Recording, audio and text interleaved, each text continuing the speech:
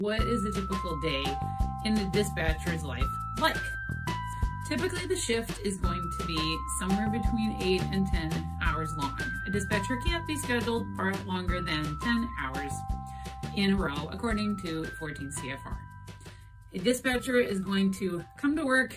Typically, is either like maybe a 5 a.m. or 4 a.m. till somewhere in the midday. And then there's gonna be another shift of dispatchers that are like somewhere in the midday with usually about 15-minute overlap, maybe around like 1, 2 p.m., something like that, that work until the evening hours. And then typically there's another shift that is going to be like the come in late in the evening and work the overnight. Some airlines do shut down overnight, but most continue to have dispatchers operating 24/7.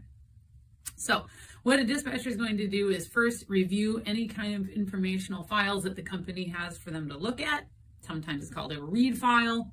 Then the dispatcher is going to go to their assigned desk.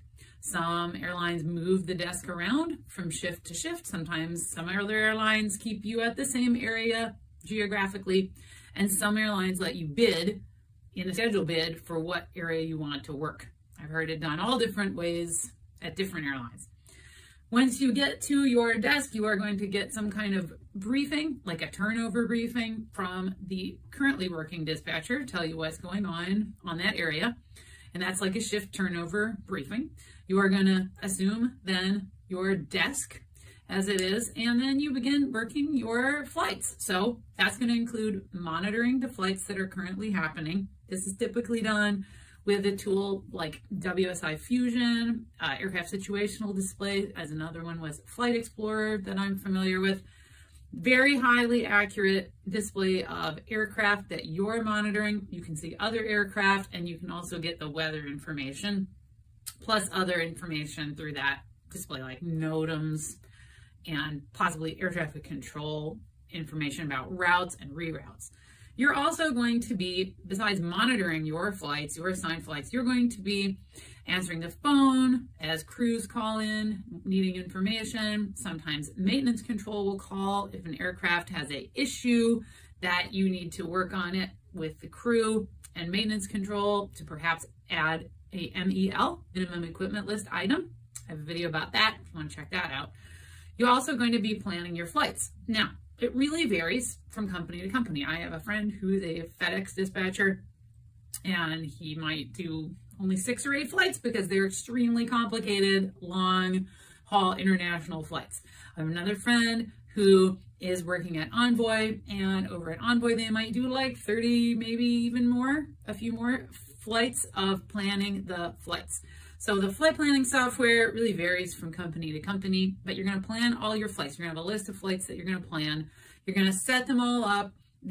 Typically the computer is going to pre-plan things in there, but you have to go in and review the actual weather, the actual notices to airmen, the actual ATC flow control, and put all these together into your flight package, add any special remarks as a dispatcher, and then send it off to the crew. Once you feel it can be done safely, that is signing the dispatch release. Typically all electronically, of course, but putting in a pin or something to basically signify that you signed it, you send it off to the crew. So you've sent a release. You're also, part of the release are managing the fuel loads, possibly the weight and balance of the aircraft too. So as crews call in, sometimes they might call and say, well, we have some extra people that were added, and you might have to tweak the weight and balance of the aircraft. Sometimes a crew might call and you realize that you need to add extra fuel. Possibly ATC has a delay program begin. You have to look at that. What's it going to impact your flights? Again, meanwhile, you're multitasking, you're answering the phone, you are monitoring your current flights, answering any ACARS requests that the flights make to you, or phone requests.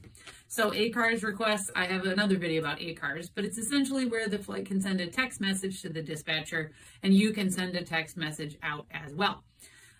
Typically this is in a large room, and you can leave your desk to go to the bathroom, heat up your lunch at some point during the shift, but you're going to ask your neighbor to check your phone, be in charge of the phone momentarily, monitor your computer for you momentarily while you go off to the bathroom or you go get your lunch out of your locker.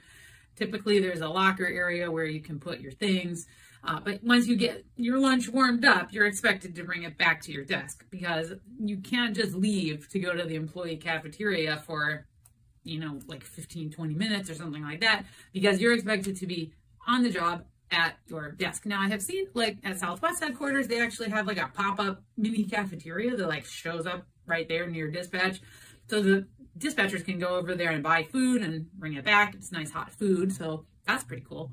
But during this shift, you're just going to be continue monitoring. I mean, weird things might happen from time to time. You might have a medical emergency that you have to handle, coordinating between the pilots.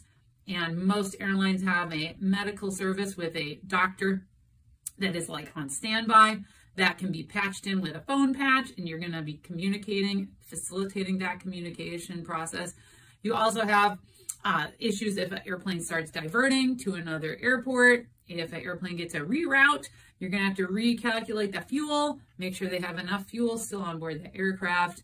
If the weather changes, you might have to identify a different alternate airport for the flight, and all these kinds of things. So you continue doing this for your, 8, 10-ish hour shift until you're relieved by the next qualified dispatcher. Next dispatcher comes in, starts getting ready, familiar with the desk of flights, and you're going to talk to that dispatcher, give them a turnover briefing, 10 to 15 minute typically.